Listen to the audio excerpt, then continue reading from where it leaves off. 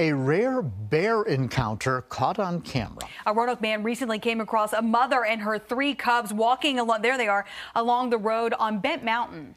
And we're starting to see more bears in our area as the temperatures warm up. And this was, there was even a rescue over the weekend in Rockbridge County. 10 News reporter Coulter Instead shows us what happened.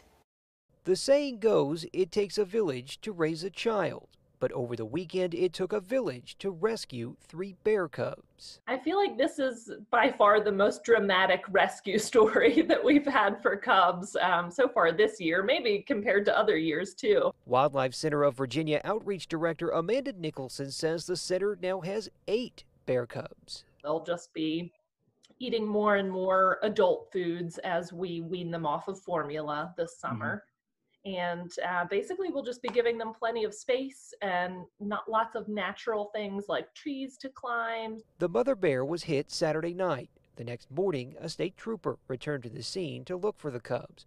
With the help of bear hunters, a towing company, and a bucket truck from Bark Electric, the bears were rescued from a tree. They were a little frightened, a little shaky, but we were actually able to pretty easily remove them from the tree. Bark Electric engineer Travis Rodenizer is thankful his company allowed him to use a bucket truck to help. Being able to actually put hands on something like that, it was great. The 3 bear cubs will live in the Wildlife Center until next spring when they are expected to be released. A very happy ending to what has been a much different beginning to the young cubs' lives. In Roanoke, Coulter Instead, 10 News, working for you. They are cute when they're that size. Until they get older. When they're little, right? Yeah. The Wildlife Center has seen an unusually high number of bear cubs this year. So sometimes the babies are fostered with a mother in the wild, while others will stay at the nonprofit until they're older. And we want to give you a live look from their enclosure in Waynesboro, where the cubs spend time playing and taking naps right there in that hammock.